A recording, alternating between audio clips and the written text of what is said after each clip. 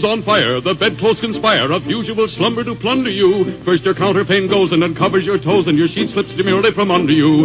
Then the blanketing tickles you. Feel like mixed pickles, so terribly sharp is the pricking. And you're hot and you're cross and you tumble and toss till there's nothing but you and the ticking. Then the bedclothes all creep to the ground in a heap, and you pick them all up in a tangle. Next your pillow resigns and politely declines to remain at its usual angle. Well, that, ladies and gentlemen, is a little something that Gilbert and Sullivan dreamed up many, many years ago. The Chancellor's Nightmare.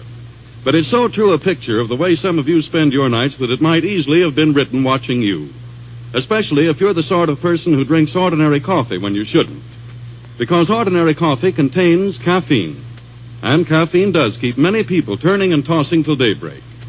Now, Sanka coffee gives you the refreshment of coffee without the disturbing after effects. Sanka is rich and fragrant, really wonderfully delicious. And it will never rob anybody of a single moment's sleep, because 97% of the caffeine has been removed. So if you like fine coffee and you like your sleep, too, be sure to get the delicious coffee that never interferes with sleep. Sanka coffee.